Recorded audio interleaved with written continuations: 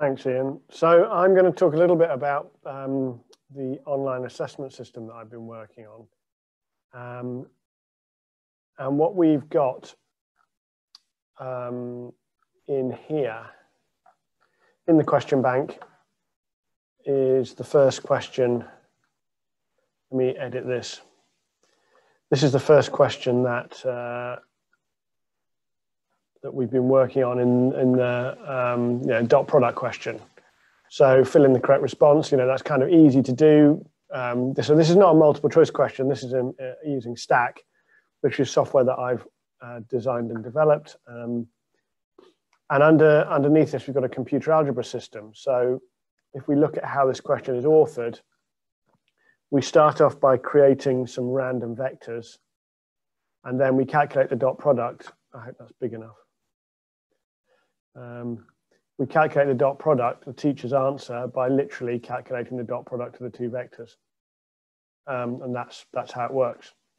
So what were the common distractors that you came up with for this question? Does someone want to suggest one of the ones that we can program in? So at the moment, all that happens is, I won't explain exactly how to author these questions, but all that happens at the moment is that the student's answer, which is assigned to a variable ans1, is checked for algebraic equivalence with TA1, and TA1 is this variable that we defined up here, which was the teacher's answer.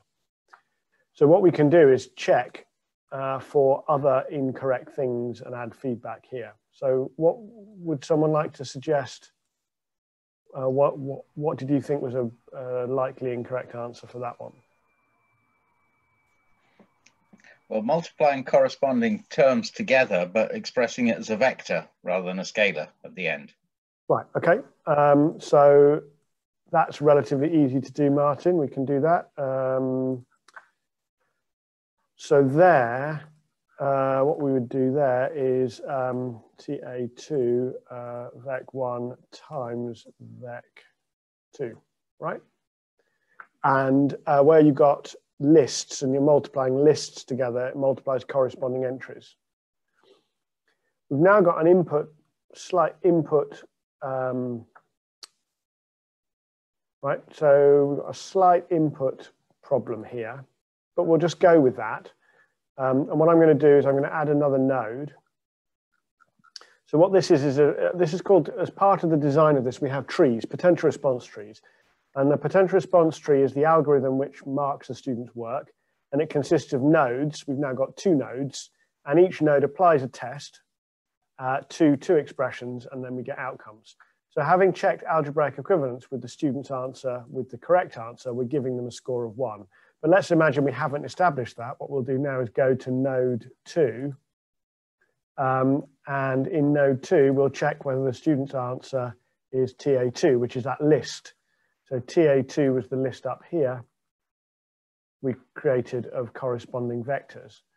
So now, right, and if this test is correct, we can add some feedback. It looks as if you have multiplied corresponding entries, okay? So now when we try out that question, so that's going to be 4, 4, 2. Right, so we can put those things in the background. Now it's kind of interesting to decide. One of the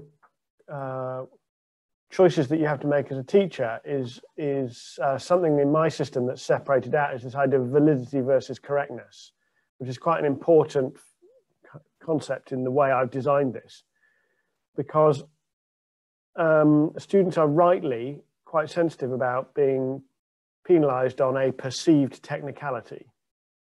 And it's jolly frustrating as a teacher if you can see that a student has done something that's basically correct, but for some reason, some irrelevant reason, they haven't been able to type it in. So we could reject that list as invalid and not wrong, right? I mean, if we're expecting a numerical answer, we could say to the students, we want a numerical answer, and it would just be rejected out of hand before you even think about whether it can be correct. But I think here, Martin, I agree with you that that's something we'd want to accept because it might be a reasonable wrong thing. So we shouldn't reject that as invalid, right? We'd just accept a list and deal with it. Okay, any other suggested incorrect things?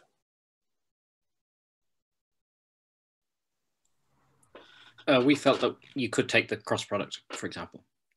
Okay, there's a function cross product. There is an inbuilt function that will calculate the cross product of two vectors. All right, anything else?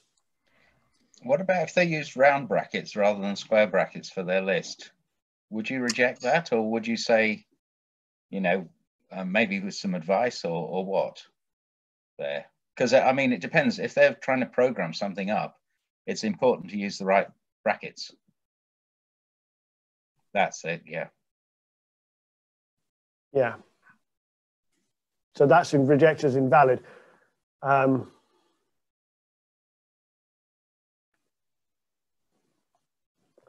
So that's a good illustration, actually, Martin, of the difference between validity and correctness, right? We just, yeah, absolutely. Okay. Sorry, Chris, can I just ask, Chris, so that answer is rejected, so the students haven't submitted their answer at that stage, is that right?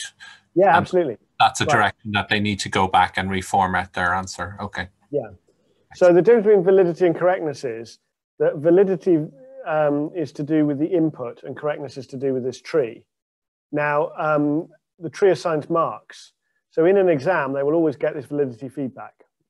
I mean, now you can switch it off, right? There are ways to switch that off. You really don't want the validity feedback, but I think in most situations that's foolish, right? So yeah, except in a very limited range of circumstances, you really, if they're typing in some meaningful expression, they should get some syntactical feedback, and that can be things. It's not just missing brackets as a syntactic thing. It could be we want the same type of object, right? That's quite a key distinction. So I think one that we certainly discussed in our group was adding corresponding elements, right? Am I showing my screen? There we go. So another one would be TA3, where, right, so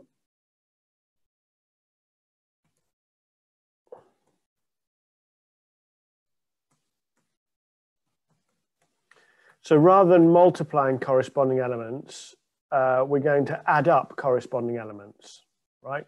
So this function zipWidth actually adds up corresponding elements, and then what we need to do is apply the addition operator to the resulting list. Right, okay, so there's some syntax here to learn. But here we're zipping two lists together with the plus operator, and then we're going to add up the elements of the list. So here is another one. So if we add another node, so we have to think about what happens. The logic of this: is it correct? No. Did we make this mistake? No. So we want to come down to here and link into the third one, ans1 TA4, and the feedback. You need to. This isn't going to mean anything to the students.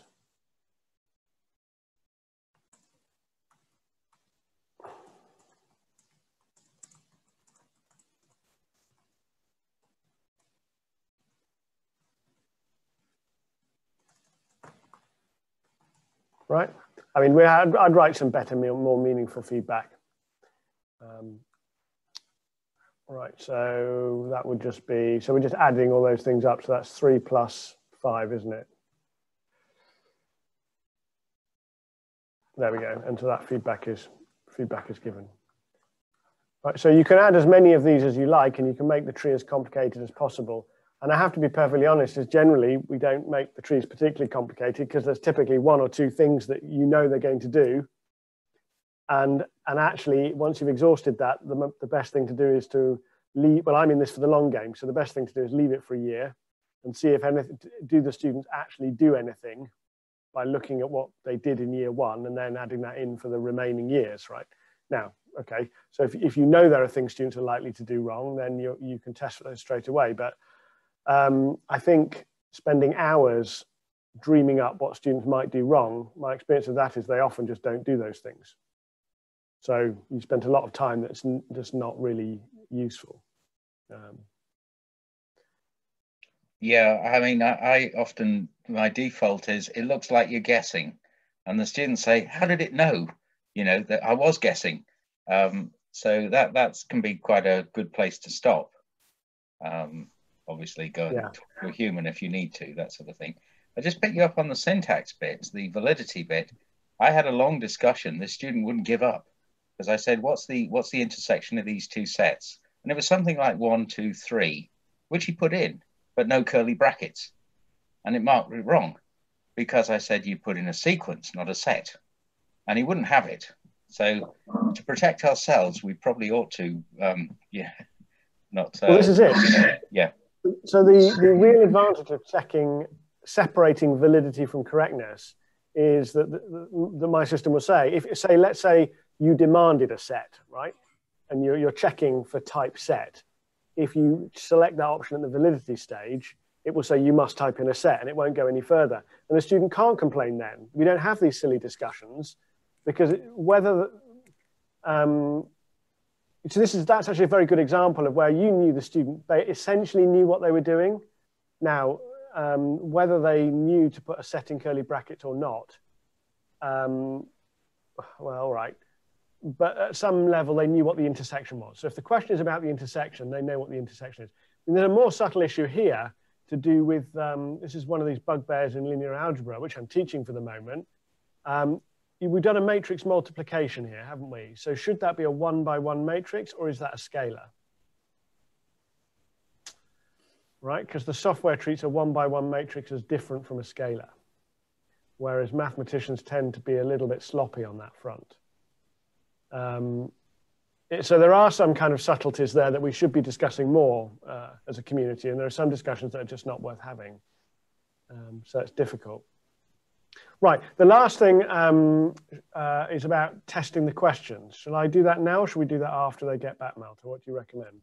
No, you're on a roll, so feel free to do it now. Okay. So one of the other things that we do in with the stack questions, if I go back to my question, is internally the questions have unit tests, right? So unit tests are ways of automatically testing that your question works. So in this dot product question, we have all these different examples. Here's a full work solution, so I can see what's going on inside the question. And what I want to do is I want to add a test case which at least checks that the teacher's answer is marked correctly. So this is where you should end up in the tree. It should end up there. So we are looking at this random version, and in that random version, the variable TA1 comes out as 5. And actually, that is the correct answer. So the student is scored 1 and gets an expected score of 1, gets no penalty, and ends up with at the end of the right place in the tree. And what we should really do is that we should test all those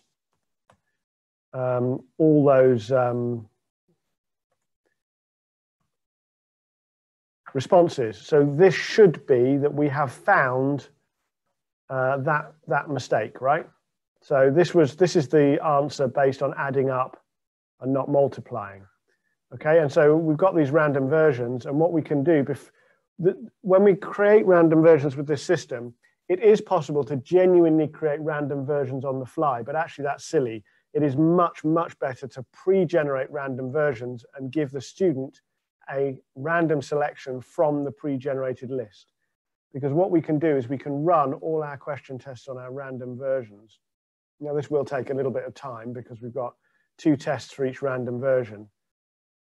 And I think Martin's already mentioned the danger here, right? We've got one random version here, which has failed that test. So if we go and look at that random version, if we select that loading, if we select that random version and view it, this has not passed all the tests because in fact, the student has failed that test. So what we should really do is that we should test all those responses. So this is the answer based on adding up and not multiplying. Okay, and so we've got these random versions, and what I want to do is I want to add a test case which at least checks that the teacher's answer is marked correctly. So in this random version, it's the 2's, isn't it? You mentioned this before. 2 squared is 2 times 2 times 2 is 2 plus 2. So it ends up that looking for that incorrect error actually leads to the right answer. And I think Martin, you've already mentioned that once before. So the advantage of pre-generating these random versions and then testing them and only allowing pre-tested random versions to get as far as the student is just essential.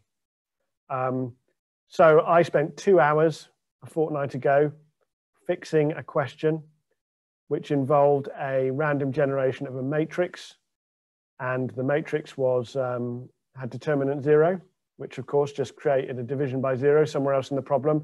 Had my colleague simply merely tested that the thing that they claimed was correct was being marked correct, that would have gone. They would have just never had that problem. We'd have had no problems with the students. I wouldn't have wasted my time. We wouldn't have had to have dealt with a misbehaving quiz, right? So this business of pre-generating and really thoroughly testing the questions, and not just testing the correct answers marked correct, but if you're making these little distinctions, then it's probably sensible to make sure that that you're testing that each of those is working in the way that you expect. Does that make sense? So that's what we've coded. That's what's underneath. And so the next job is to have a look at one of the other questions and to come up with some things that you think would go wrong with this question. Now, we've bolted this on, when we've done this workshop before, we've bolted this onto a stack authoring workshop, but we haven't done that today. So it's going to be a bit of a tall order for you folks to... I think that's true. I think it should be in the authoring area as well. Yeah, but not everyone here has been on a stack authoring workshop, Malta, have they? Oh, right. We always take that for granted, but so let's think about this one again, and let's go through and add in some things that we might want to test. Area between the x-axis and the curve y equals 5 sine x. What was the things what might people do incorrectly here?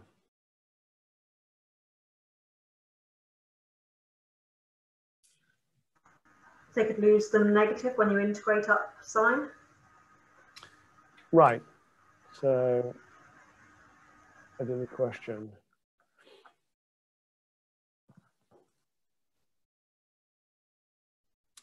So how's this question been authored? Okay, so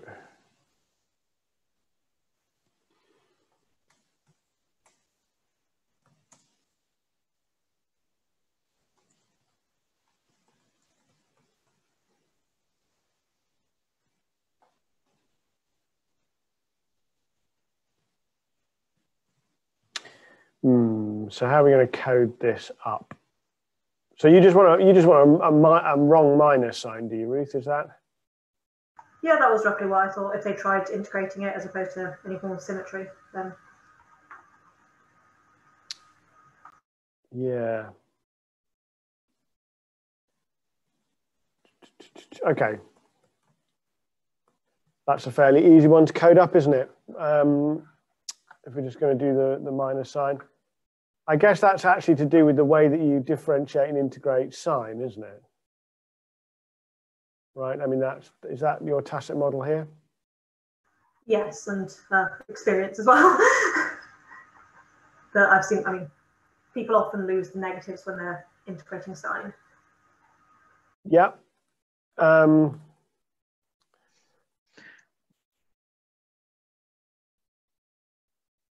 I think that's a kind of probably they will just forget to evaluate the integral. So let's add another node. So what feedback do you want me to give here, Ruth, on this on your answer? So maybe something about being careful with their integral of sine, or maybe I should say more. You know, for instance, the integral of sine is minus cos x.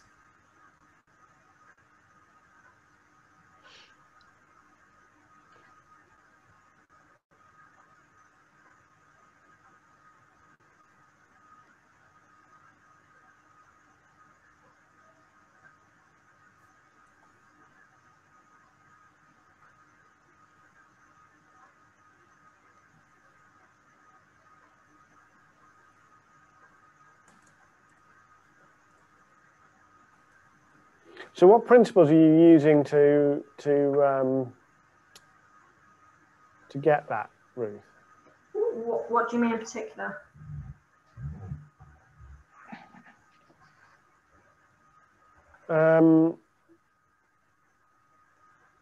So you're just going straight for the this is what you did wrong type. You know, your answer is consistent with this, isn't it? That's what you're saying, really. Yeah. So I feel like this is probably. I would hope. Well, I guess it depends at what point you are using this question, but I guess in my mind, I was thinking of a student who probably has recently learnt these, and so has probably made a kind of standard student error, and I couldn't think of any other way they'd get a negative of the correct answer other than just making a sign error. Yeah. Okay. Let's do the other one that I thought of here. We've got this kind of integral. So answer 1 TA3, wasn't it? Yeah. So I'm not going to use algebraic equivalence here. I'm going to use the integration test, and that needs a variable x. And I'm going to make that quiet. I'll explain why I'm doing that in a minute.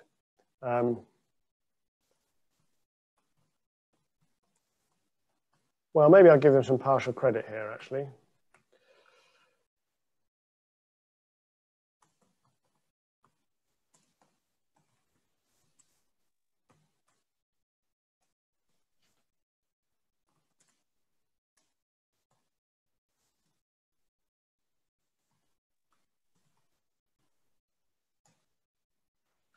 Right. So,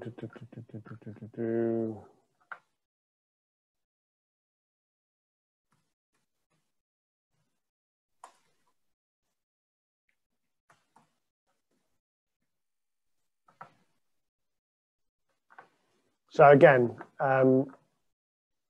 we can use those common misconceptions, but it doesn't really matter. Yeah, you know, there's the business of the plus C here.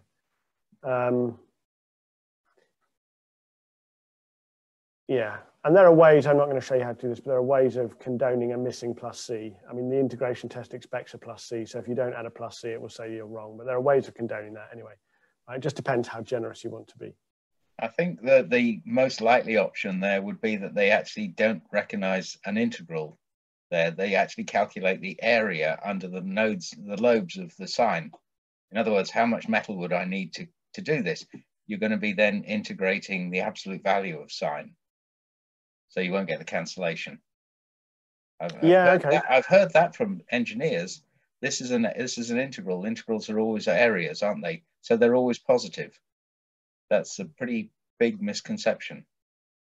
So absolutely, and that might be one of the things that shows up in the data the next year. I probably wouldn't have guessed that, Martin, because I haven't taught that engineers for a while, so I haven't come across that.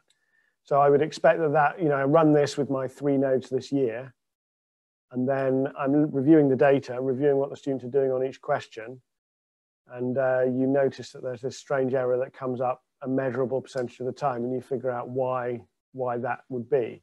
And if you're looking at the question, that would probably spring to mind, wouldn't it? You know, if 5 to 10% of the students have done that, then you would fit that in. So this is different, and putting these nodes in the tree behind the question doesn't reveal these choices up front, and you don't have to have a set number of them. But it does mean that you can test all those things for all those incorrect things at the end. And having a computer algebra system in the background really does give you access to some tools. Where is it? I've got a tab open somewhere, but the Zoom's in the way. There we are. So we have this page called Buggy Rules, and I've basically programmed the computer algebra system to do bad things, right? So there is a function that will implement this buggy linearity for exponentiation. So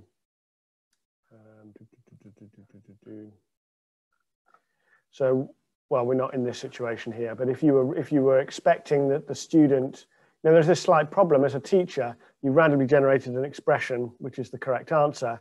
You've got to manipulate some of these expressions in an incorrect way to generate a comparison object, right? An incorrect answer that is consistent with that mistake. So you actually need a set of tools that will implement these false mathematical steps. Does that make sense? So with the dot product one, I could just set that up with zipwith, but with the exponential rules, it's quite difficult to do that as a teacher. There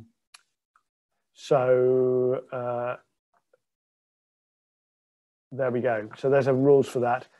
The naive adding of fractions one that came up. This is adding the numerators and adding the denominators.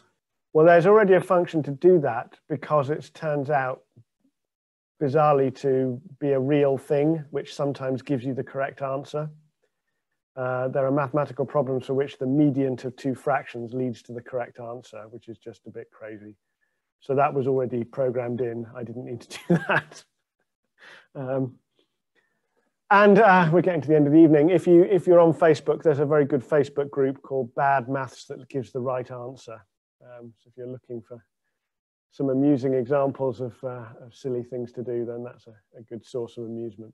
But I think I'm going to round off what I wanted to say there. So. Can I make a request, Chris? Yep. Could you show how you can use the stack report feature to identify what sorts of mistakes students are making? Yeah, okay. I wonder, could I jump in and rescue you there, Chris? Because I've prepared for that question. Yeah, thank you, George. So I'm teaching a course just now that's first-year students. And actually on that topic of working out areas, I've just managed to find a question that they were doing a few weeks ago. And you'll not actually see any proper student data. So I think I'm okay to share my screen and show you this. So this is the question test page that Chris was showing you. The question here is find the enclosed area between this curve and the x-axis.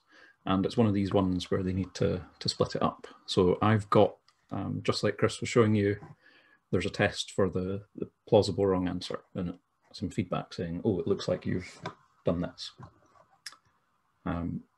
So this is, they're hitting potential response tree 1, node 2, true. And if we just go to the basic question use report, that gives us a kind of, well, all the gory detail about how the students responded to it. But just a kind of high level summary up here, there were 282 attempts at it, and about 30% of the time they were hitting that node. So that's giving me some sense that that actually is quite a common error with my students. But I can drill down further into it and see for each of the different random versions what actual numbers they were typing in. And I think that's maybe what Malta was getting at. I could maybe look back at this next year and see if there was another answer there that was quite frequent that I wasn't picking up in my tree. And maybe I could puzzle over it just like we were doing earlier on, wonder maybe what mistake was behind that and add something into the tree to make it better. Does that sort of answer your question, Malta? Yeah, I think that's great. Thanks, George. Yeah, thank you, George. Because yeah, I think we kind of discovered that it can be a little bit hard to guess what kind of errors students make, right? So maybe a more efficient way to do it is just to run the course once and then just to see what are the actual mistakes that come up.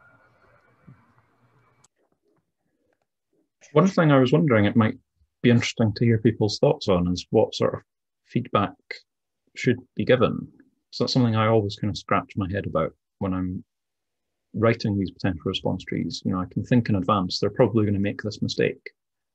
But then I have to think, and Chris admittedly wasn't doing a great job at it in the examples on the fly. You know, the students are not going to understand zipwith. But, you know, what is the actual feedback that you could give them that's helpful in that moment? I wonder if people have thought. I was trying to get in that, tease that direction out with Ruth a little bit, because it is hard, right? And I always feel when I've written your answer is consistent with this mistake, is a sort of slight failure on my part to tease out from them, to make them think what they've done wrong, instead of saying your answer is consistent with doing this. So. Well, my experience has been that the students spend a hell of a lot of time studying a model solution. They've just got it wrong. They're interested and engaged with the question. And what they will do is look through the feedback, look at their own solution and identify where they made their mistake. So if it's a formative test, you know, here's my solution is probably a good thing. Even if they get it right, your solution may be better, might be quicker, something like that. So, when I had a PhD student working on this, I said, Monday, you've written far too much feedback here. I mean, it was 2 screenfuls. It was about mechanics. And I was spectacularly wrong. Students spent a lot of time, like 30 minutes, going through a question on cross products or something like that, and really identifying what they were doing. So as a learning resource, full feedback is definitely something that you should think of, even if you're going to turn it off and just leave them, you know, guessing, this is what I think you've done, now go away and do it again. That's one way of looking at it, as opposed to, listen, you've done it wrong. You probably need to look at a model solution. Go away and try the test again when you're a better person, that sort of thing. So I don't know. It depends on, you can't really answer that question without knowing the purpose of the test. That's the issue, I guess. I've been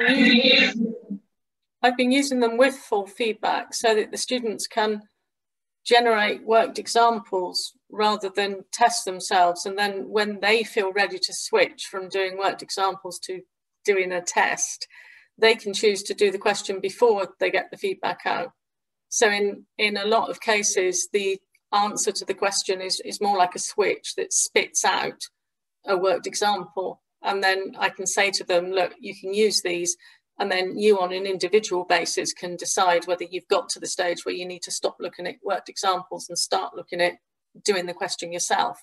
And we tell them to write out a solution on paper and then compare it to what the screen spits out when they flip the switch, so to speak.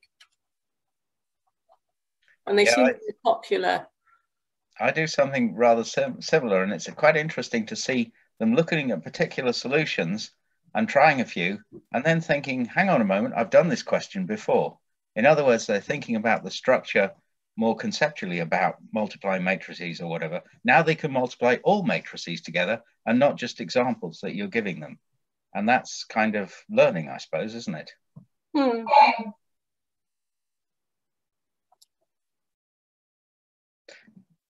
Chris, with your buggy rules, do you have anything like bad matrices, multiplicate a plus b raised to the power n using Pascal's?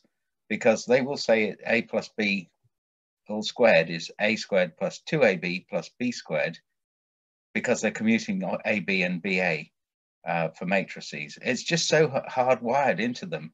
So that might be a buggy rule. You could do buggy linear Pascal or something like that, you know. So what I'd probably do there, Martin, is just, so I don't think I need to use a buggy rule there. I can just expand out capital A plus capital B all squared, and the system will assume that A and B are commutable things. And then I can substitute matrices in later, right? Because that's what the students are doing. So actually that doesn't need me to write a new function. Yes, but yeah, that's exactly what the students are doing. Yeah, that's what we do. Yep. Yeah. Actually, that might be a good one. I'm just going to write my linear algebra final test. That'd be a good one to put on, wouldn't it? Depends what sort of marks you want from them. Yeah. I mean, I think one of the things that's sort of come up is that we don't really have a good, very good taxonomy of errors, and we can't categorize. I mean, you can have general things like you've commuted operations incorrectly, like g of x is not the same as g of f of x. A times b is not the same as b times a for matrices, that sort of thing. But it's very hard to write categorize errors in a taxonomy that applies to anything but that question, if it's useful, or it's so vague that you can't use it to do anything with, like you've made a mistake in reading the question or something like that. And that's the level at which some taxonomies operate. So I think there's further, we probably need evidence-based stuff here, but it'd be awfully nice to be able to anticipate these errors in some sort of overarching taxonomy, because then we could probably predict what to do with the students and what the outcomes are likely to be. I don't know. I think we're a long way away from it, though.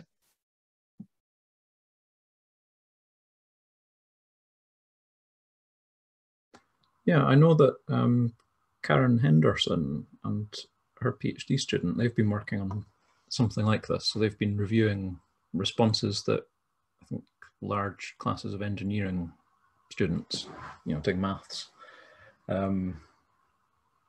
Essentially, the sort of analysis I was showing you with the data that we can get out of Stack, kind of what are the common errors that seem to be coming up and trying to track them down. In some cases, going back to the students' exam scripts where they've written out the working to really track down where the errors might be coming from. It's that kind of opportunity. So my experience with that kind of opportunistic review is it's very time consuming to go back through a whole semester's worth of questions and really examine them. And it doesn't necessarily lead to theory. So can you compare that to Kirshner's paper on the visual salience, where they set up careful experiments to really see if that is a persistent misconception or just, I think so what I'm trying to say is I think it's hard to do what Karen's doing and really draw any robust conclusions. And if you want to draw robust conclusions, you probably have to follow up those hunches with a decent experiment.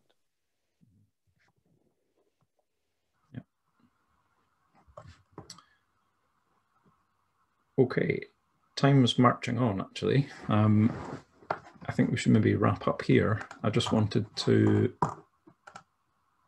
well, again, thank everyone for taking part, particularly Ian and Chris for leading those sections. And just to finally show you on the course page, there is stuff there for you. So you can download a copy of the quiz that we're working on. So those questions, Igor has kindly said that people are free to use those multiple choice questions. We've got, well, if you want to actually go and play with Stack, there's a link to be able to go and do that there. The slides from earlier are on here as well.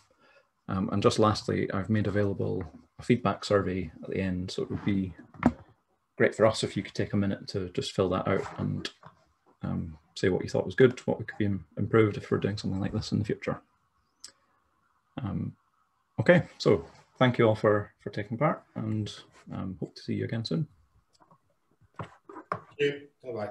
Thanks very much, all. Yeah, thank you. Thank you.